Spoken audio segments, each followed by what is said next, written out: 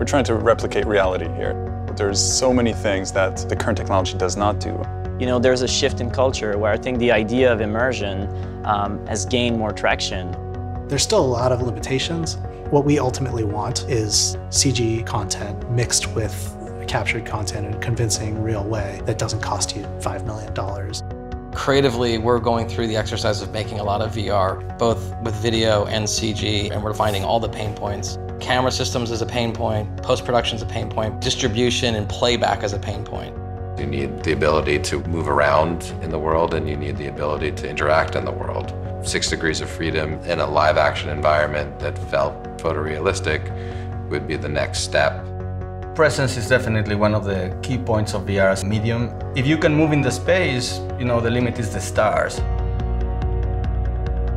With Lytro Immerge, we took the approach of going back to first principles and thinking about what do immersive storytellers want in terms of an end-to-end system to be able to create professional level content for virtual reality.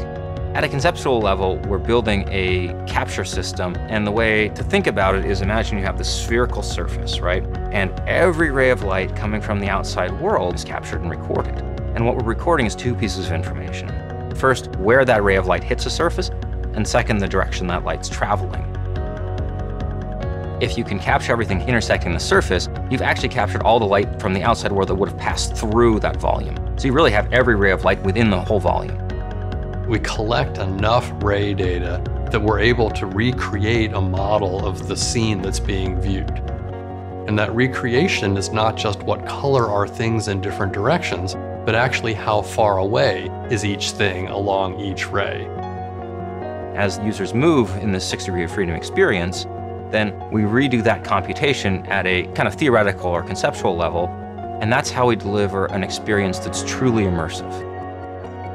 Lytro Immerge consists of a radical new camera design that, for the first time in history, captures the full light field volume and gives consumers a 6 degree of freedom experience within that. It includes the Lytro Immerge server, which gives you all the storage and all the processing that you need in order to capture and manage all that data.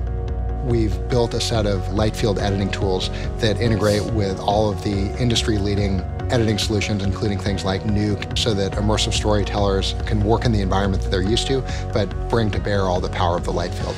And then finally, we have the Lytro Immerge player, which lets you take all of this incredible light field content and play it back on all of the leading virtual reality headsets and systems that exist today, and many more that are coming in the near future.